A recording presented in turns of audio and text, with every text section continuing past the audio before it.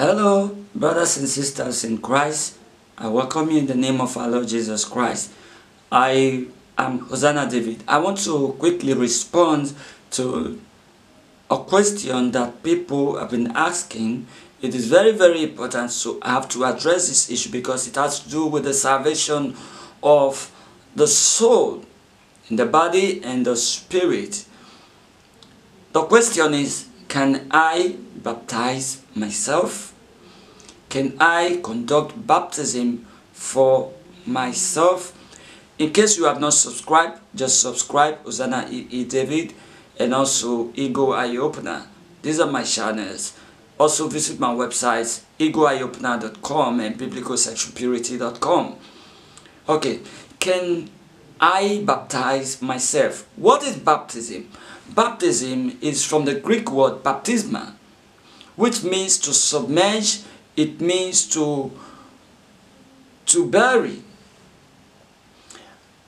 And a lot of people ask questions. Some said they don't trust anybody anymore. That they decided, a lot of people worship online, and they decided to baptize themselves. And some have already baptized themselves. Is it right for a Christian to baptize himself? Why is baptism barrier? Why is it a barrier? When we accept the Lord Jesus Christ, we mortify our flesh, that means kill our flesh to die to the things of the world and become alive to God in Christ Jesus. We repent of our sins and come to God and decide to follow God, confess Jesus Christ as our personal Lord and Savior, confess Him publicly, and then go for burial. Yes, the old man must die. We have to mortify the old man and the deeds of the flesh so that we can be alive to Christ Jesus. Jesus Christ told us in John chapter 3, verse 3 in particular, that except a man be born again, he cannot enter the kingdom of God. And he said, except a man be born of the water and the Spirit, he cannot enter the kingdom of God. Baptism is not totally being born again. It is a part of being born again.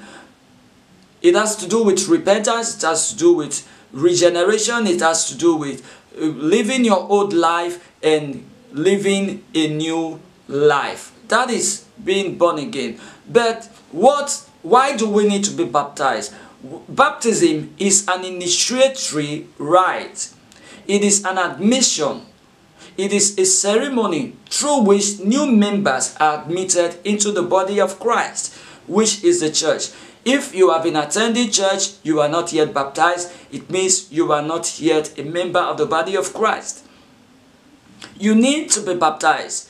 And to be baptized means you want to be buried with Christ in His death so that you can live with Him. And it is about the kingdom. We have two kingdoms in the world, the kingdom of God and the kingdom of the devil. So if you are not in the kingdom of God, you don't belong to Jesus Christ. You may be attending a church, but you are not a member of His body. Because the church is a spiritual body of Jesus Christ. And for you to become a member of a kingdom, you need someone who is already a member of the kingdom to make you a member of that kingdom. A foreigner in a country can't make you a citizen. It is only a citizen that can admit you as a citizen into a country that you are not a citizen of, after you fulfilled some requirements or all the requirements. So if you are not a member of a kingdom, how do you initiate yourself? How do you admit yourself into that kingdom? You need somebody who is already a member of that kingdom to admit you into that kingdom. Let me read Romans chapter 6 verse 4. It says, therefore we are buried with Him by baptism into death. That Him there means Jesus Christ. We are buried with Jesus Christ through baptism. Romans chapter 6 verses 3 and 4. Know ye not that so many of us, as we are baptized into Jesus Christ, we are baptized into his death. Therefore, we are buried with him by baptism into death. That like as Christ was raised up from the dead by the glory of the Father, even so we also should walk in newness of life. We have been baptized into Christ. So when you are baptized, you are admitted into the body of Christ. The deeds of the flesh, you give them up and you become alive in Jesus Christ. So the simple answer is you can't baptize yourself. If you are not a member of the kingdom, you can't admit yourself. You need somebody who is already a member to baptize you. Not necessarily a pastor, but if it is a pastor, fine. But if there is no pastor where you live, you have brethren, you have a person who is baptized and you want to be baptized, that person is qualified to baptize you.